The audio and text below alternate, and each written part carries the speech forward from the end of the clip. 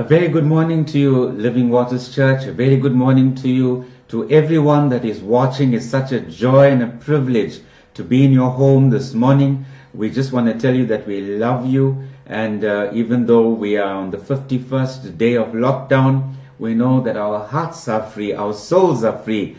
And therefore, we're going to just spend some time together glorifying and praising Jesus. Lessons from Zarephath. Shall we pray? We thank you, Lord, for this wonderful opportunity we have of coming before you. We pray your blessings upon every single one that has tuned in. We pray your blessings in every home, every family. I pray for the peace of God right now. I pray for the joy of heaven to saturate every home. I pray, Lord, that even as we open up our hearts to your word, that you would minister to us beautifully and wonderfully and powerfully. Lord, we just commit our service to you now in the name of our Lord and Savior, Jesus Christ. Amen.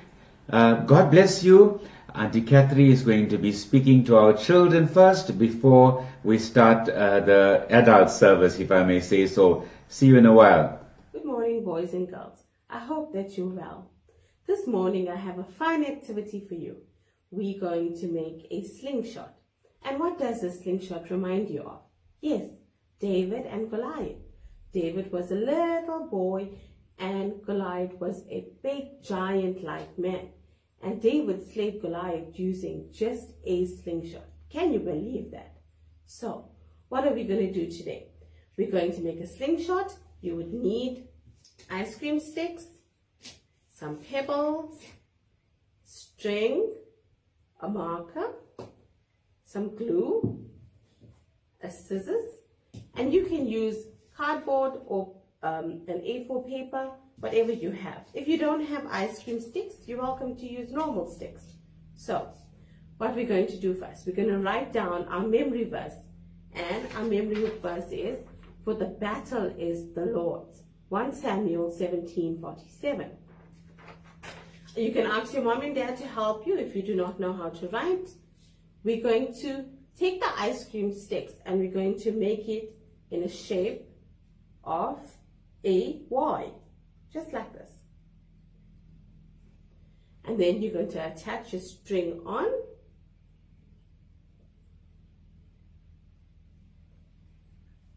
And the next step is to place down your stones or your pebbles, or you can even use wool if you don't have any of these. Just like that. You can decorate your page however you would like. Now, why did we make this? I want you to know that when you're facing challenges and when you go through problems and you're feeling sad, I want you to be brave and courageous. Whenever you look at this piece of paper, you're going to realize that if you call upon the Lord and you call upon his name and say, please, Father, can you help me? Jesus, help me to be brave. Help me to be courageous. And he would help you. In everything that you do, God will help you. All you have to do is just say a prayer. Now, this is what the finished product would look like. Can you see that? So you can decorate it however you'd like, and you can hang it up in your room, or you can put it where you do your schoolwork, or you can keep it in the cupboard, just so it reminds you that Jesus is always with you, and all you have to do is call upon his name. I hope you enjoyed that. See you next week. A very good morning to you, my beloved people of Living Waters, family, friends, Facebook friends. God bless you today. Even though Pastor said we are on day 51, we thank God that he's brought us through so much. Amen. That even this time of the COVID, the challenges that we are facing, he's going to see us through. And well, I'm banned from any jokes because apparently last week nobody laughed at my joke. So it's okay, I'll keep the jokes to myself. But God bless you.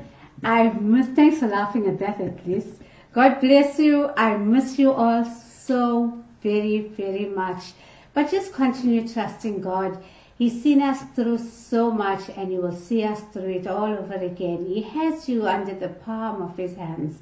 and wings. So I'm going to read from chapter 7 of First Kings chapter 17, and thereafter Pastor is going to minister.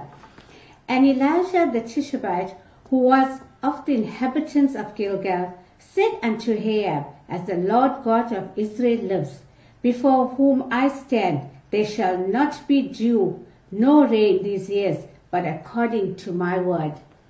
And the word of the Lord came unto him, saying, Get you hence, and turn you eastward, and hide yourself by the brook of Cherith, that is before Jordan. Now, Cherith means separation. So at that time, Pastor was telling me that the place was so full of evil and idol worship. But the Lord separated him. So what does it say to us? We can be in the world, but we must not be of the world. And it shall come to you that he shall drink of the brook, and I have commanded the ravens to feed you. Now, if you know anything about ravens, they're scavengers. You will never get food from a raven. You know, it's like sometimes you get the children, they are so mean. No, will not give you. But here the Lord is saying, when he blesses you, even the ravens will start blessing you. So don't be discouraged this morning. So he went and did according unto the word of the Lord, for he went and dwelt by the brook of Cherith, that is before Jordan. And the ravens brought him bread, there you go, and flesh in the morning, and bread and flesh in the evening, and he drank of the brook. Now earlier I said that the brook was dry.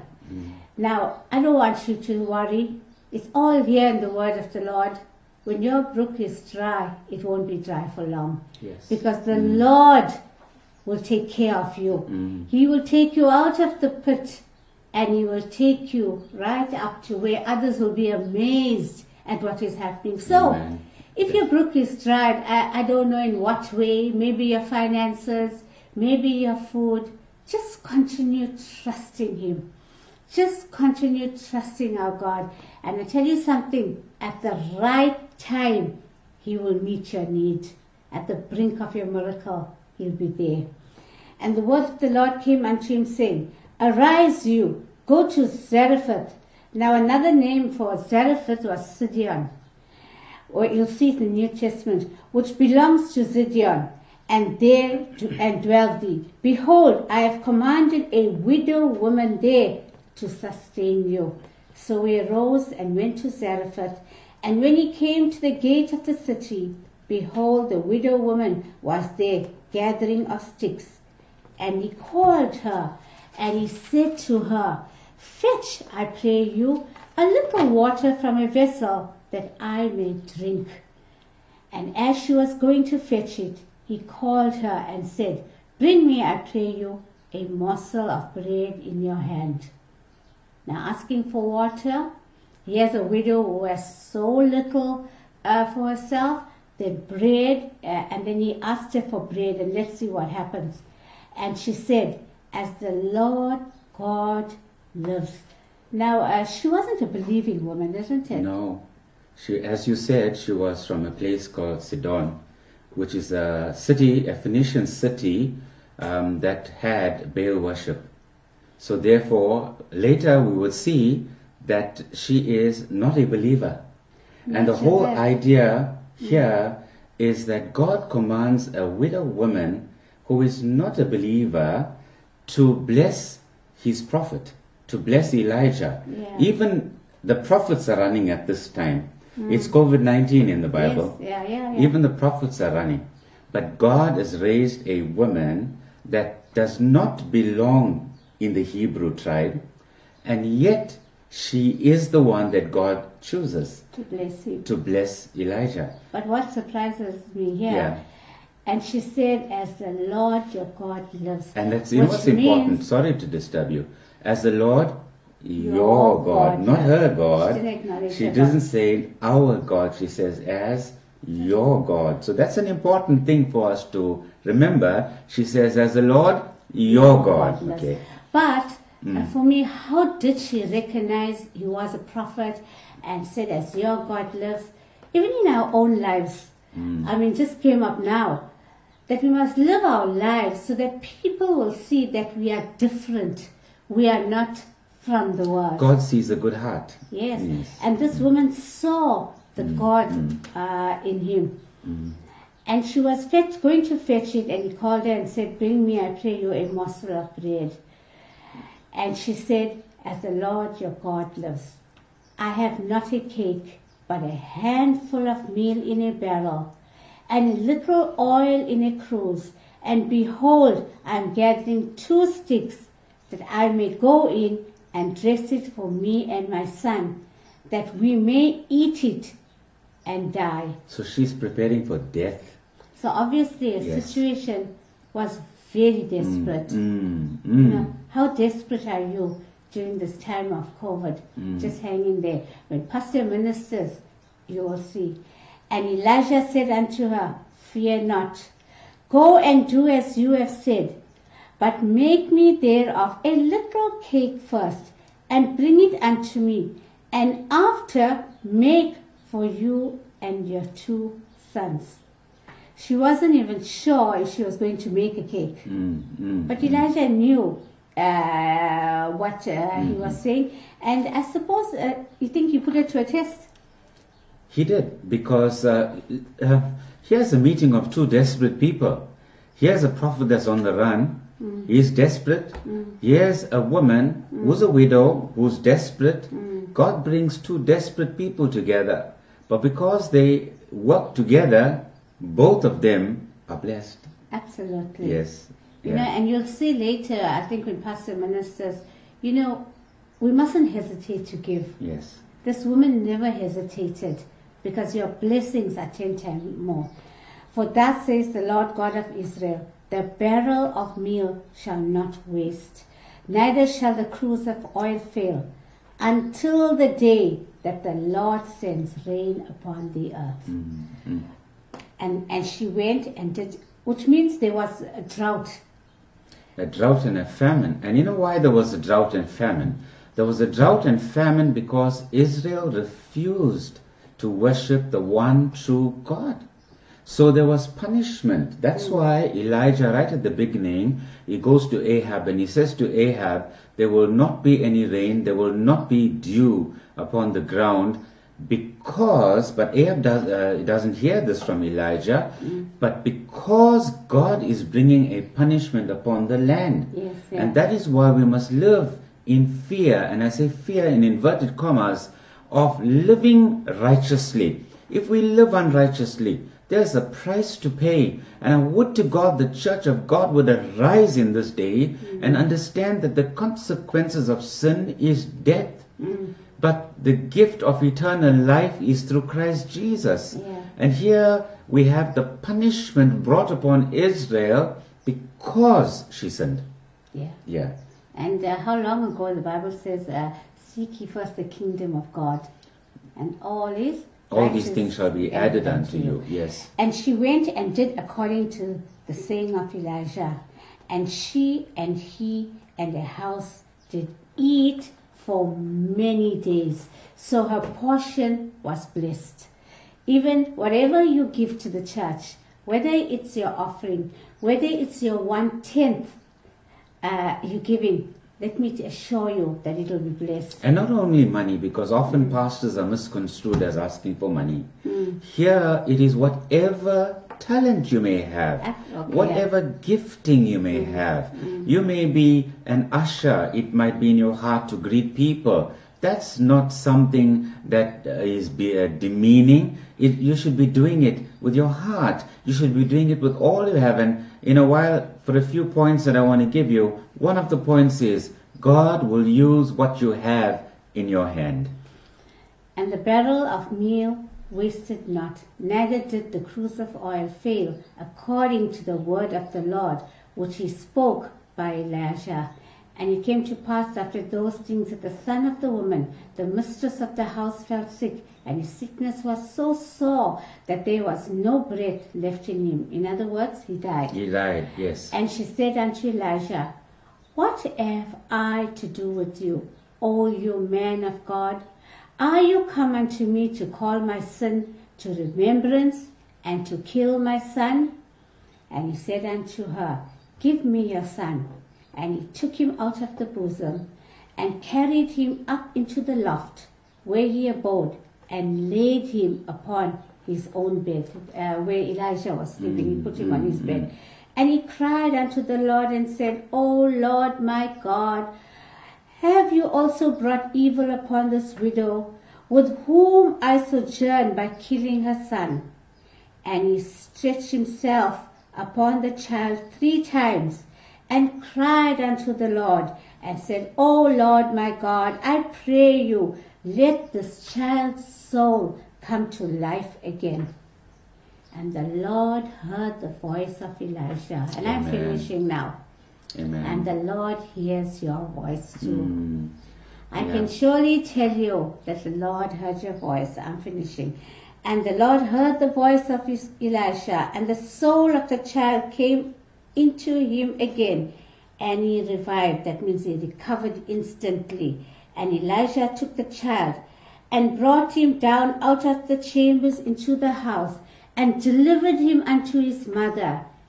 And Elijah said, See, your son lives. Amen. And Amen. the woman said to Elisha, Now by this I know that you are a man of God, and that the word of the Lord is in your mouth. Amen. So she didn't know before that he was a man of God. Now, Yeah. just a few things. I want to set the scene for a few moments. You see, Zarephath is a Phoenician town. And in Luke 4:26, Jesus refers to it, and he passes to Sidon. Now, Sidon is very important, and I want you to understand this. You see, if you recall, Noah had 3 sons, Shem, Ham, and Japheth. Now, Canaan was the son of Ham. Now, if you remember the story, that Ham came in and saw his father's nakedness. In other words, Noah had too much to drink. He was in a drunken stupor, and he was lying on his bed. And some Bible commentators suggest that Ham did not just only look, but that he also abused his father. Now that's for conjecture. However, if you read carefully, Noah says what was done, or what he did to him. Not just look, but what he did to him. So Shem and Japheth come and they cover their father. But what does Ham do? He exposes his father. And so it happens that he's cursed. Noah curses Ham. Ham has a son who's called Canaan. And, Canaan is cursed. Noah clearly says, he says that you, Canaan, cursed you are, a servant of servants you shall be to your brethren. And Genesis 10:15 tells us that Sidon was the firstborn of Canaan. So we have Sidon, the city that we are talking about, of Zarephath, where this widow woman was born. She does not have a name. She was born into an unbelieving city. She was born into a city of Baal worship. She was born into a place where they believed in a fertility god, where they sacrificed babies to this god, where there was sexual immorality, there was sexual perversion. This was a city of sin. And this widow comes from that city. And here we have her in this Zarephath, which is Sidon. By the way, it actually means a metal working place. And I think that God's working her. He has to heat her up in order for the metal to be softened, in order to fashion her according to his plan and purpose. She was an unbelieving woman. She was a sinner. So many times she refers to herself, Elijah, go to your God, thy God. Go to your God. And then she says, is my son dead because of my sin? And then at the end of that chapter, she says that your God is a true God. So she didn't believe before, but now she does. You see, this is the grace of God. Here we have a woman coming out of idolatry who is a sinful woman, but God prepares her, a Gentile woman. You see, Paul says that we are grafted into the olive tree. We Gentiles are grafted into the olive tree in 11:24 of Romans. After all, it wasn't natural for branches to be cut from a wild olive tree and to be made part of a cultivated olive tree. So it is much more likely that God will join the natural branches back to the cultivated olive tree. So we, as the Gentiles, are grafted into the olive tree. What's the story here? It is the grace of God. That God looks beyond our fault and He sees our need. You see, the woman of Zarephath was a sinner. She is not somebody that you would expect God to use. But I've got news for you. Whether you're a male or female, whether you're a child or an adult, you may consider yourself a sinner. Your background might be so bad. You might have a lineage that's really tainted. But God still chooses you because He loves you. And He gives every one of us a chance. Not one of us is discarded. But there is something that I want to say to you. It is time that we turn to the Lord. It is time that we stop the games that we've been playing over the years and became sincere. This woman was in a desperate situation. And you need sometimes to be in a desperate situation before you change your heart and come to God. What do you have against me, man of God? She said. Did you come to remind me of my sin and kill my son? She says, did you come to remind me of my sin? Is that why you are here? And she said so clearly in 1 Kings 17:12, as the Lord thy God. Cynthia read that. As the Lord thy God. You see, God is saying, my grace is sufficient for you. My strength is made perfect in your weakness. You see, God chose her even before she knew it, because she had a beautiful heart. And God knew that she had a beautiful heart. And then she exposes, when Elijah says, get me a glass of water. This woman was in a desperate situation. She was collecting wood to make her final fire. She was preparing for death. She was preparing for finality. She said to Elijah, I will get you the water. Now, when you're in a bad situation, when you're in a desperate situation, and somebody says to you, won't you do me a favor? Won't you help me? Here, if it was you or I, we probably would have said, old man, get the water yourself. But you know what? She turned around to get Elijah a glass of water. Yeah. How beautiful is that? And the Bible says, while she was going, he said to her, sorry, lady, would you just also make me a little cake? Now, can you imagine the impact that would have on a destitute, desperate widow woman? Already she's in a terrible situation, but now he says, also get me a cake. But she says, that's when she says, as surely as the Lord your God lives, I don't have any bread. Only a handful of flour in a jar and a little oil in a jug. I am gathering a few sticks to take home and make a meal for myself and my son, that we may eat and die. Oh, listen, while you are preparing for death, God is preparing you for life. There's a destiny. When you think that something in your life is about to die, I want you today never to bury your miracle. Yes. Because God is about to change your death into a life situation. If that job situation seems dead to you, I call it into a life in Jesus' name. If that wayward spouse of yours, that wayward child of yours, that wayward parent, that wayward sibling, it might be dead to you, but not to God. He's a God of mercy, He's a God of grace, and He's going to raise dead to live again. And therefore, she who is preparing for death is obedient to Elijah. Now, I'm not asking you to be obedient to me as a servant of God, because if you take it that way, then you're going to miss the whole point. Yes, you must be obedient to servants of God, but more than that, you must be obedient to God. You see, God sent Elijah. He said, I have commanded the widow woman, unbelieving woman, but I have commanded her. She had a very beautiful giving heart. All she said to Elijah, I'm going to prepare and I'm going to die. She didn't say, get it yourself. I can't give you anything because I've got nothing for myself. She just laid her case before the servant of God. Here we have Elijah who's on the run. He's running from Ahab and Jezebel. Now listen very carefully. Don't marry into a family that's going to cause you trouble. You see, here we have a problem. Ahab was the king of Israel. And he goes and marries Jezebel. Jezebel is Ethbaal's daughter. Ethbaal is the king of Sidon that worships Baal. Here we have worship of idolatry, as I said, perversion of the highest order. And what does Ahab do? He goes and marries in the family of Jezebel. There is sin in the land. And that's why God says to Elijah, go and tell Ahab that there will be no rain or dew on the ground. And that is why Elijah is on the run, because he's afraid that Ahab wants to kill him. And he comes to the brook of Cherith, as Cynthia alluded to. It means separation.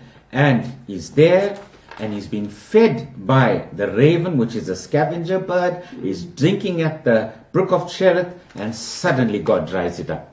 Listen, when God dries up your brook, when the ravens stop feeding you, don't give up, because you are at the brink of a miracle. You got to get up, you got to dust your clothes. There's a widow woman that's waiting for you. She doesn't have much, but God's going to take what she has and He's going to bless it. And thereafter, you've got a job of work to do. You've got to pull down Jezebel. You've got to bring Ahab into order. And you've got to take those 800 prophets that are being prepared by Jezebel and Baal and destroy them and pull them down, because there are still 700 people in Israel that are living righteously. But it takes one man to make a difference. You know, you in church today and out of church and wherever you are, it's time that you gave your heart to Jesus. It's time that you said, no more games, no more playing. There's a beautiful song that we used to sing earlier. You remember it? The King is coming. Oh, the King is coming. I can hear. I can hear the trumpet sounding. You know how it starts? The marketplace is empty. No more traffic in the streets. Isn't that so much like COVID-19 today? Everything has come to a standstill. The factories are at a standstill. The malls are at a standstill. Everything has come to an end. And here we have Elijah coming to Zarephath. He's running. He's a prophet on the run. And there is an unholy alliance between Ahab and Jezebel. You see, here we have this woman that's cut off from everything. The malls are empty in Zarephath. There's no produce there because there's drought. There's famine. Famine is a result of drought. And so there's a struggle, like we have a struggle today, COVID-19 or open the economy, drought or famine. Here's this woman. She loved to go out, do her makeup. She loved to cook for the family. She couldn't cook for the family. She, I'm sure, wanted to use her best cutlery and crockery. She couldn't. She was in a desperate situation. She watched her husband leave home in a body bag. She looked at the neighbors and they were dying all around her. She had survived the drought. She is in a famine. And here comes a man and he says to her, I want you to give me what you have in your hand. What you have in your hand is going to kill you. But if you give it to me, I'm going to turn it into something that is going to bring you life. And here this woman of Zarephath, she decides that she was going to be obedient to the servant of God. It is so tough that even the prophets are running at this time. It is so difficult, right? Like we are in COVID-19. These are tough, difficult times. Everything, the market streets, the markets are empty. But you know, I love that song that says the King is coming. Oh, the King is coming. I want to tell you, beloved people, the King is coming. All the machinery has gone silent. The instruments in our churches have gone silent.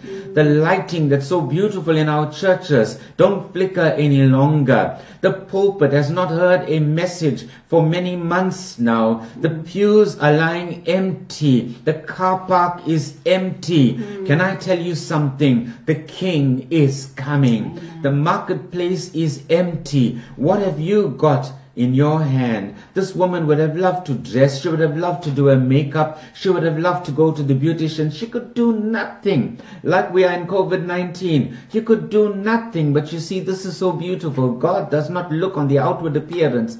God looks upon the heart. And God's looking upon your heart today. I know that many of you are struggling right now. Your hair may not be like the way you'd like it to be. Your face may not be like the way you like it to be. People might be criticizing you and laughing at you. But let me tell you, there's a God that looks beyond all of that. There's a God that doesn't look at you. He looks at your heart. You know, I said to somebody in my family, I won't mention names. I'm living with these people. So I said, please trim my eyebrows. And they said, no, I can't, because I'm not in the grass cutting business.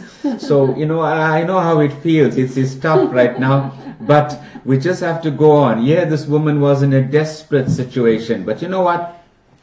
She stepped out of her situation. Like Peter stepped out of the boat. Let me tell you, the other disciples never had the experience of walking on water, even for a few steps. But Peter had the experience of walking on water. He had the experience of the Lord holding his hand and saying to him, Peter, where is your faith? You see, the other disciples that did not step out did not have the experience. Here this woman stepped out and she said, I'm going to give what I have. And I'm sure that God's going to use. She didn't even know that this is Elijah's God. Whichever God she worshipped, she was going to give to that God. But she knew how much she had left. When you know how many tins of baked beans you've got in your cupboard, when you know how many tins of fish you have in your cupboard, when you know how much of rice you have in your cupboard, it means you broke. When you don't know, it means that you have enough. This woman was terribly broke. She knew exactly what she had in her cupboard. And being broke, she said, I have a handful of meal, I have a cruse full of oil, and 2 sticks. And that was all that she had, and she was willing to give it all. You see, a normal person would have said, get the water yourself. A normal person would have said, I can't give you what I have to eat. My son and I will have to eat, and then we're going to die. Let me tell you, this disruption is not going to be a destruction. I want to say that again. This disruption of COVID-19, this disruption of our churches is not going to be your destruction. May I say to you, the church is in its finest hour right now. Don't you believe that the building is important? We are the church. We are the temple of the Holy Ghost.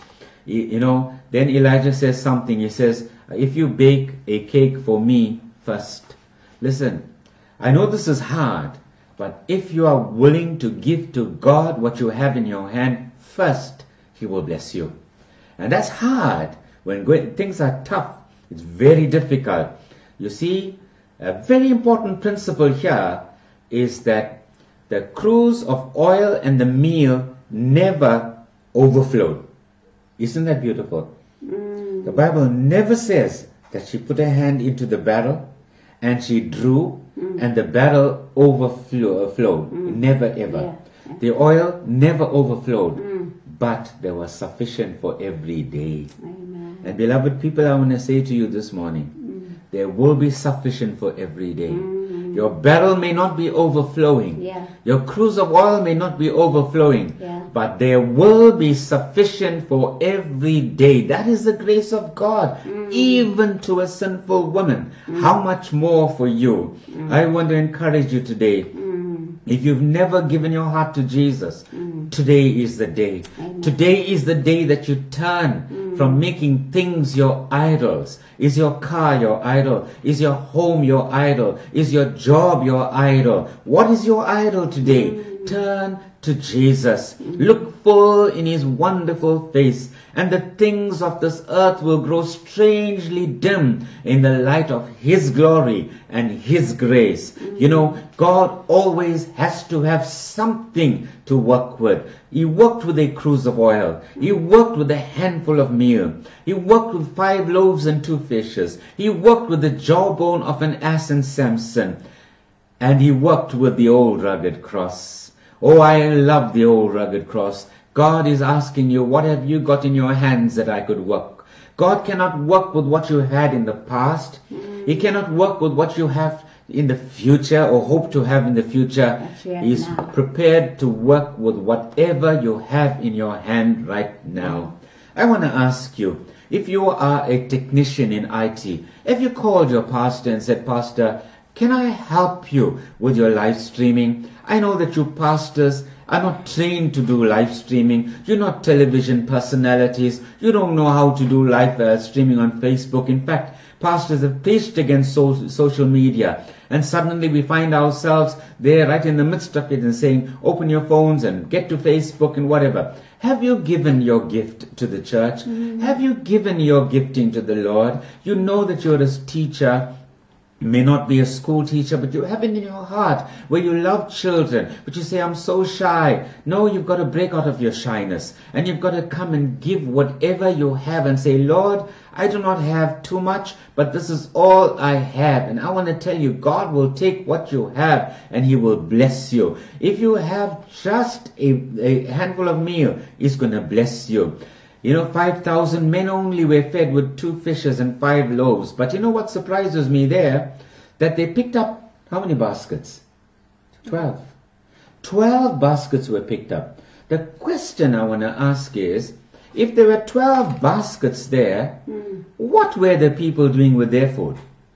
They got 12 baskets, but yet this little boy, whose lunch was enough for one day, gave his lunch and it fed everybody, but they filled 12 baskets. Where did they get to 12 baskets from? There were people there with baskets that refused to give it to be used. Yeah. Are you going to be one of those that refuses to give your basket, or are you prepared to say, here's my meal, here's my oil, I want to give it to the Lord, and the Lord will take it and multiply it? So many of you have so many giftings. Are you using your giftings?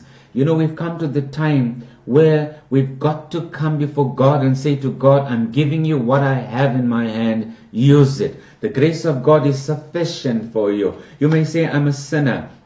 I've done this and I've done that, and I've wronged so many people. I've wronged you, God. I've got news for you. I've got hope for you. We're serving a God of grace. We're serving a God who says, my grace is sufficient for you. My strength is made perfect in your weakness. Today, I want to invite you. If you've never met this God, if you are like the widow of Zarephath, a nameless woman, no identity, you might feel like that. Nobody knows me. Nobody has ever heard of who I am. I'm not known by anybody. But can I tell you that God has commanded a widow woman to prepare for the servant of God? Like God has commanded a widow woman, He has you in His heart. He has you in His mind. This widow woman could have taken a son that was dead and buried a son and said goodbye to him, but I've got something that I must tell you. Don't bury your miracle. There's a God that's going to raise whatever has died in your life. God's going to raise that, and that is going to be your miracle. Don't give up at the brink of your miracle. The marketplace is empty. No more traffic in the streets. All the builders' tools are silent. No more time to harvest wheat. Busy housewives cease their labors. In the courtroom, no debate. Work on earth is all suspended as the King comes through the gate. Oh, the King is coming. The King is coming. I just heard the trumpet sounding, and now His face I see. Oh, the King is coming. The King is coming for me. God bless you. On behalf of my dear wife, myself, on behalf of our elders of Living Waters Church and our leaders and our family at Living Waters Church, we want to tell you, here's a big blessing to you. Here's a big I love you from all of us, and God be with you. I'm going to ask Cynthia to bid farewell to you, and then I'm going to pronounce the benediction after prayer. Goodbye, and God bless you. Don't give up hope. I just feel that soon we're going to be back in church. As much as everybody is saying that it's not looking good, but don't discount the hand of God. Amen. And now I'm looking forward to that day. I'm sure even you too. And one funny girl in church, I said to her, oh my, I'm really missing going to church. I'm really missing my car, and I'm missing my loafing. She said, then Auntie Cynthia, go sit in your car. At least laugh at that. No, that was bad. Okay, goodbye. God bless you, and I love you all. Okay, let us pray. Father, we just thank you for this wonderful time that we shared together. Yes. We thank you for your love. We thank you for your mercy. We thank you for your grace. Yes. We thank you that we could laugh in the midst of all of this Yes. because we know who our God is. I pray a blessing upon every family that has listened in. I pray a blessing, Lord, in every home, that there will be more than enough, Father, that you would supply every need of every family. I pray that we will not be anxious for anything, but in prayer and supplication, we will make our requests known unto God. Be with us this day. Let the joy of heaven saturate our homes and our families. For we ask it in Jesus' name. Amen. Receive the benediction. The Lord bless thee and keep thee. The Lord make his face to shine upon thee and be gracious unto thee. The Lord lift up his countenance upon thee and give thee shalom. God bless you. Goodbye.